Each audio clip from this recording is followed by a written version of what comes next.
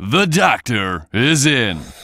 Hi guys, it's Dr. Sal from DrSecrets.com. Thank you so much for joining in. Today we're going to take a look at testosterone replacement therapy and your options.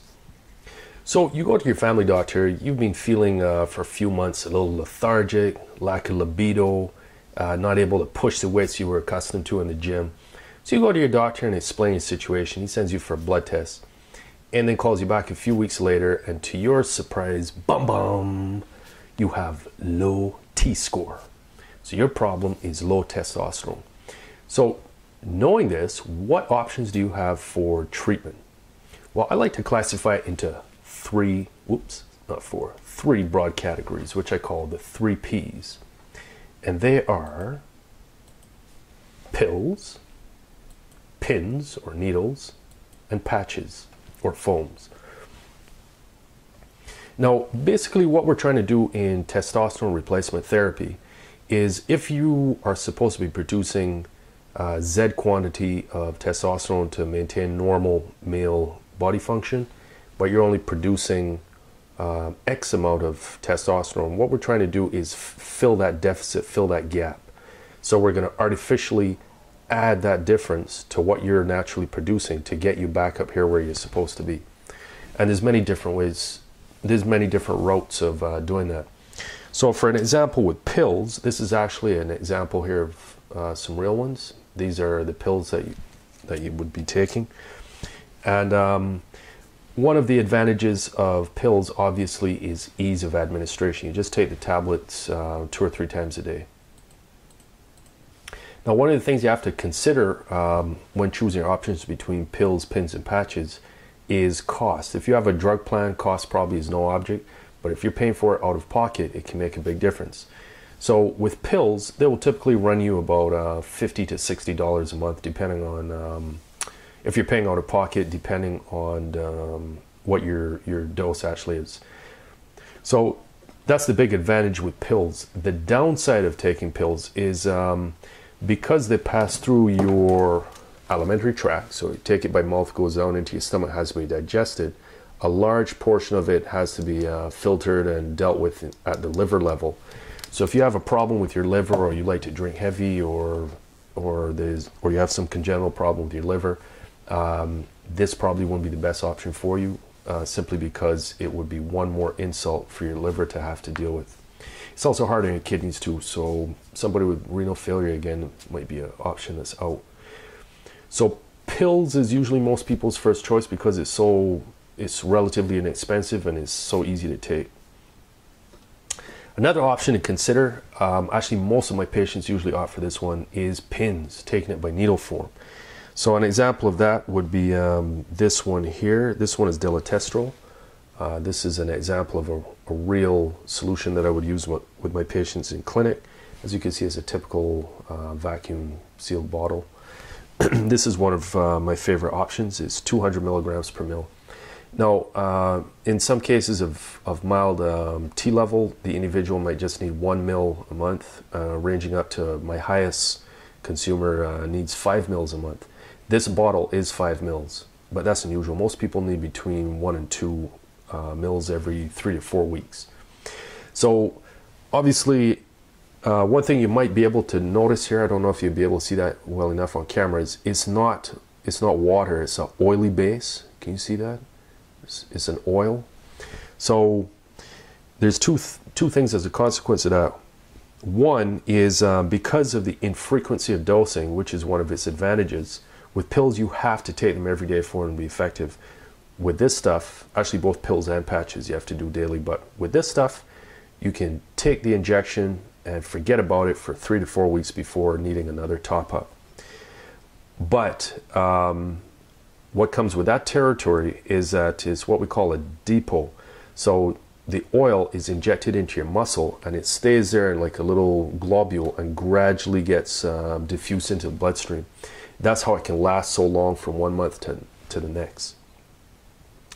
So as a consequence of that, and being an oil, you can't give it through these little kind of dinky needles that you use for insulin. It has to be given with large bore, large needles, usually about 1 inch to 1.5 inches with a large bore like green needle or pink needle tops.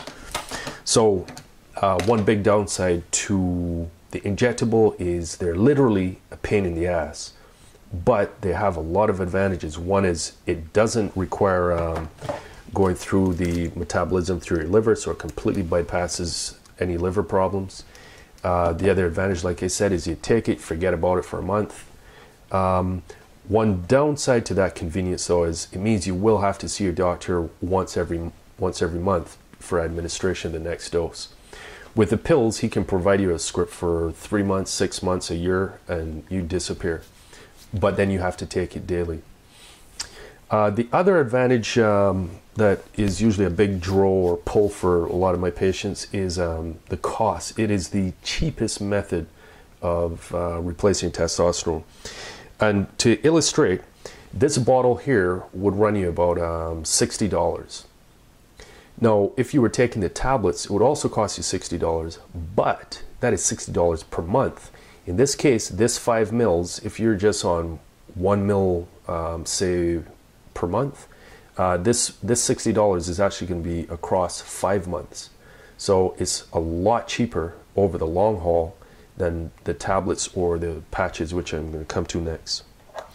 Now, I don't have an example with me tonight of a patch, but basically you can just imagine in your mind is basically a small patch, almost like a nicotine patch, but instead of being impregnated with nicotine, it's impregnated with testosterone. So the big advantage with the patches and foams, with foams, they come in like a dispenser that you press out and you apply it over the skin, and then it absorbs through your skin. So instead of drinking it through your muscle or through your alimentary canal, you're drinking it through your skin. And with the patches, they have the advantage that they can last for a long period of time before having to switch the patch. And one question I often get from patients is if I'm using the foam or the patch and I touch my girlfriend or wife, is she suddenly going to start growing a beard? No, unequivocally not. With the foam, the absorption rate is too quick. Within an hour after you've put it on, it's poof, it's gone. So you can touch anybody; they're not gonna get it from you. And with the patches is once it's on, is basically hermetically sealed. So somebody coming and touching the outside, they will not get a dose from it. Or if they did, the amount would be so inconsequential as to cause no problems. Now, the downside to the foams and patches is they tend to be the most expensive out of the group. So that's why I put here plus, plus, plus. They'll usually run you about $100 per month. But they have the advantages of not requiring the digestive tract and liver for metabolism, and also not having to see anyone each month for administration of the dose. You basically just give it to yourself, so your doctor might give you 6 months, a year, however much you need. That would be between the two of you. So that, ladies and gentlemen, is your testosterone replacement options in a simple nutshell. Again, the main things that you're going to be looking at is cost is number one, and number two is ease of administration. How easy is it for you to take it on a daily or a monthly basis? Oh, and I forgot to mention, another question that a lot of people will ask me with testosterone replacement therapy is, are they going to suddenly start looking like a beefcake or a bodybuilding freak? The answer to that question, again, is unequivocally no. And the reason for that is very simple. Bodybuilders may use some of these same analogs in their training regimens, but the doses that they use are on a cosmological scale, colossal amounts. They can easily use 10, 20, 30 times what you sometimes 100 times more than you can naturally produce. When we do it in clinic through your physician, what we're trying to do is mimic your natural testosterone levels. So again, using that analogy of the discrepancy in levels, if you're supposed to be producing this much and you're producing this much, all we do is fill that gap. We don't exceed the gap. This is what the bodybuilders do. They exceed it and go out to the ceiling. And that's part of the reason that they suffer so many heinous health consequences.